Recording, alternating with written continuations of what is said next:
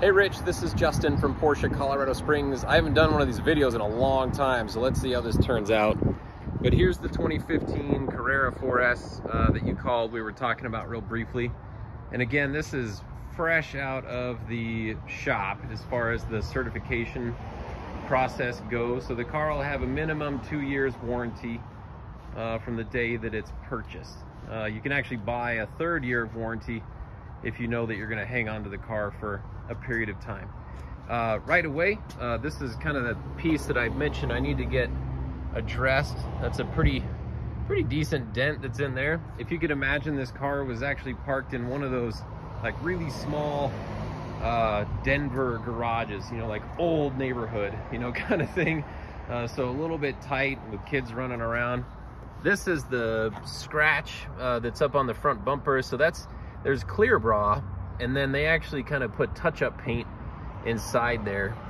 So anyway, what I'd like to do ideally is get the clear bra piece removed, get that repaired properly so it's less ugly. And it looks like it may just be a clear mask on the front bumper only. Might almost be beneficial just to pull that off anyway, and then that way you could kind of start fresh if you really want to. Again, it's dirty, right? It just came out of the shop. What's kind of cool, solid sunroof instead of glass, rear wiper. So I mean, if you're, well, I got my own thoughts about that. I actually really like the rear wiper. This is that black and platinum gray interior. Again, kind of some stuff that we'd like to try and get touched up just to make it better. Manual transmission, obviously a very attractive feature about this car since the manuals are going away. 24,200, what is that, 42 miles on the odometer. Heated seats. This is a driver's car.